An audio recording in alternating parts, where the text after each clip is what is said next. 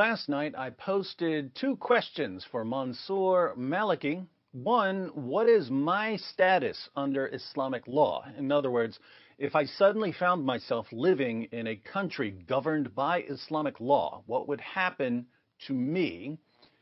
Two, if I repented and even converted to Islam, what would my status be under Islamic law? Mansour posted his response on Twitter.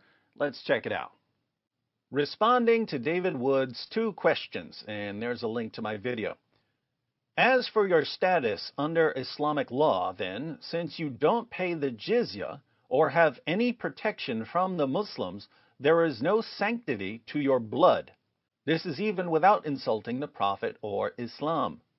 But since you have insulted the Prophet, if America did become an Islamic entity, then you shouldn't be given the option of jizya. If the Muslims gave you the option of jizya and you accepted, then I'm not too sure what would happen. I think the idea here is that since I've insulted Muhammad, Muslim leaders aren't supposed to give me the option of becoming a dhimmi. But if a Muslim leader mistakenly offered me a dhimmi contract and we all signed it, there's a question of what would happen once they realize that a mistake has been made. Should they honor the contract and not kill me, or should they execute me as they were supposed to do? In general, the scholars consider the dhimmi who insults the Prophet to have broken his contract and, as such, liable for execution, although the Hanafis do differ. See the following link for proofs regarding killing the one who insults the Prophet.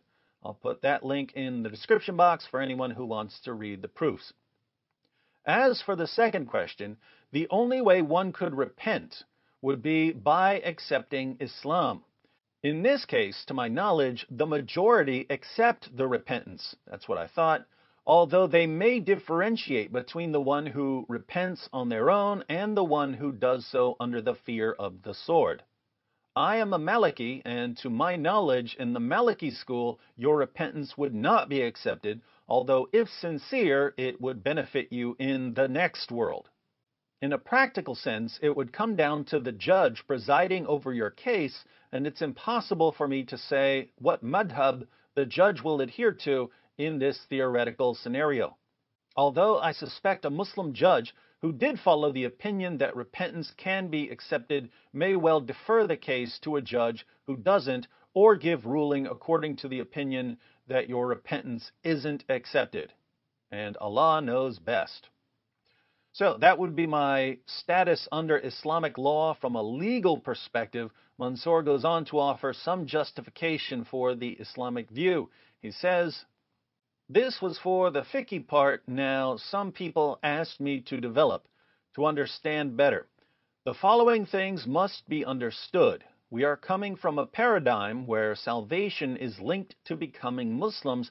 In such a situation, to allow for people to insult the Prophet is to jeopardize the salvation of an entire people, which is worse than unjust murder or any other heinous act.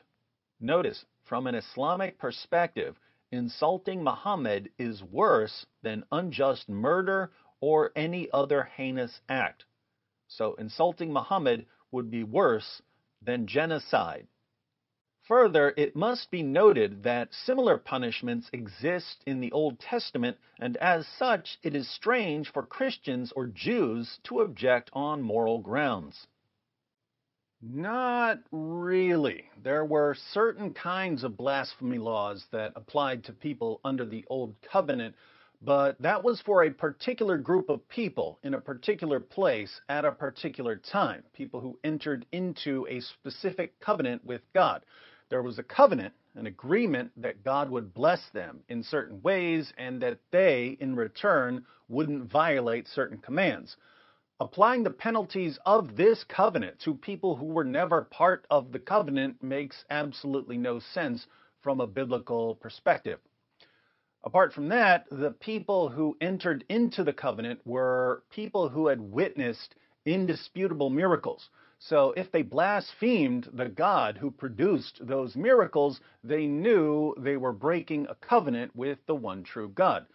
This is very different from people who've never seen any reason to believe in Muhammad being killed for criticizing Muhammad. As for Christians, the harshest penalty the church can enforce is excommunication. In other words, if you were committing all kinds of blasphemy, the final step for Christians would be telling you that you're no longer part of the church. The Christian response would be, hey, if you really don't want to honor God, there's the door. So we're not being inconsistent if we object to the idea of imposing blasphemy laws around the world on people who don't believe in your religion or your prophet. Additionally, we could turn the consistency issue against you, Mansour. Your prophet mocked the gods of the pagans of Mecca. When he conquered Mecca, he smashed the idols with a stick. Why did he do that?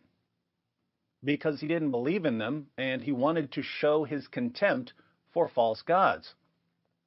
So the example we have from your prophet is that it is acceptable to mock and insult the gods and sacred symbols of religions that you reject. The only people who can really object morally are atheists, yet even they have the problem that there is no objective morality. As such, there is no rational reason to reject Islam on account of these rulings. Also consider, if a Christian wants to fight Muslims in their own country, like David Wood is doing in America, I've never fought a Muslim in my life, and he breaks his pacts and insults Allah, he would be killed. But that would be stupid from him because he knew that he'd be killed for that. It's like some kind of suicide from his part. Someone under Sharia law does not insult Allah the same way someone under Vladimir Putin's law does not insult Putin. Now, one has to understand that Putin has no right to be a sacred individual. He's just a grown-up spermatozoid created by Allah. Only Allah and His religion are sacred. Allah is not to be respected because He asked the people to, but because it is His right as the creator of all of us. One does not insult his own creator. It's basic conduct and decency to have as a normal human being. Likewise, when Allah makes the honor of someone sacred, like that of the prophets, to insult them is to rebel against Allah, who must be obeyed. The punishment that Allah sets for this crime is the most just, as it is only His right to decree how things should be responded to and how people must act. We don't authorize people to insult Allah or His prophets because it is an abominable act. How could this kind of act be? As we love our Creator, we cannot let people insult Him publicly. This kind of hideous act has no place to be under our law. If David Wood accepts people to insult God under his Christian law, well, we don't. And of course, no Christian in the past would be pleased that Jesus be insulted, yet today they accept and are pleased that everyone have the freedom to, which shows their lack of concern with God.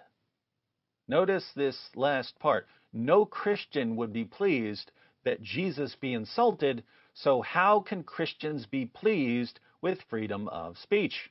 According to Mansour, not killing people for what they say about God shows that you lack concern about God. This is why it's good to have a discussion like this. It allows us to pinpoint some of our disagreements. Mansour, you say only Allah and His religion are sacred. From a Christian perspective, human life is sacred because human beings are created in the image of God. Jesus commanded us to love everyone, including our enemies. The Apostle Peter ordered us to honor all people. In the book of James, the half-brother of Jesus, is talking about the damage that people do with our words, with our tongue. He says, with it, with the tongue, our speech, we bless our Lord and Father, and with it we curse people who are made in the likeness of God. From the same mouth come blessing and cursing. My brothers, these things ought not to be so. In other words, if you understand that it's wrong to curse God, why would you curse your fellow human being who, like you, is created in the image of God? The point here is that from a Christian perspective, you're not honoring God by going around killing and subjugating and enslaving people who are created in His image, people you've been commanded to love and to honor. God is patient with human beings and with our many shortcomings. So who are you, Mansour, to oppress and enslave and slaughter the bearers of His image? The other issue is the issue of freedom. Can I appreciate a freedom that some people will use for something that I don't like?